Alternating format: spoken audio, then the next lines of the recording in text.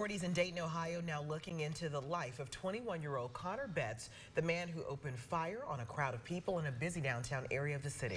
Betts killing 9 people in that mass shooting just 12 hours after a gunman killed 20 people at a Texas Walmart. Police in Ohio releasing horrifying footage of the moment Betts began firing on the crowd.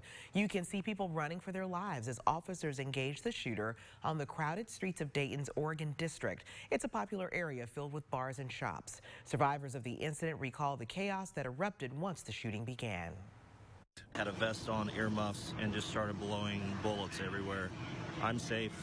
There is casualties everywhere. I instantly started trying to run, but I realized my cousin wasn't on the side of me. When I looked back, is how I was able to see that people were actually falling from being hit by bullets.